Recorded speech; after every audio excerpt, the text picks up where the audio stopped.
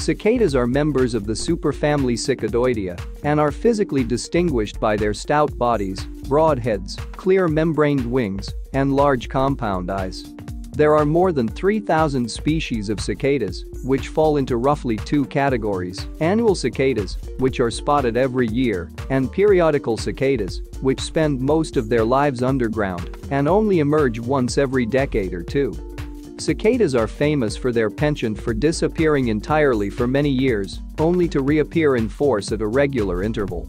Despite their name, annual cicadas generally live for 2 to 5 years, though some species may live longer, and their brood life cycles overlap, meaning that every summer, some cicadas emerge.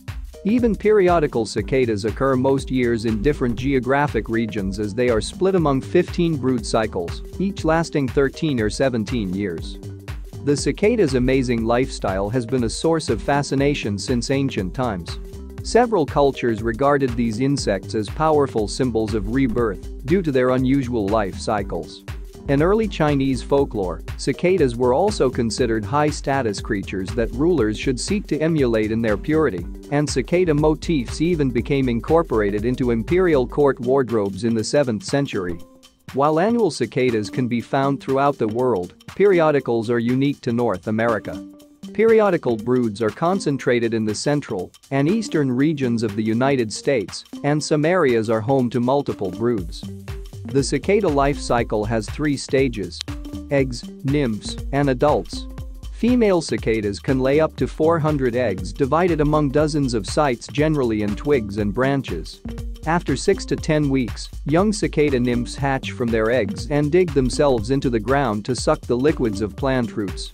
They spend their entire developmental period in these underground burrows before molting their shells and surfacing as adults to mate and lay eggs.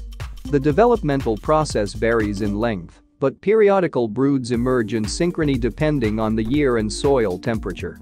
They wait for the right conditions for breeding, which are when the ground thaws to 65 degrees Fahrenheit in a brood's designated year.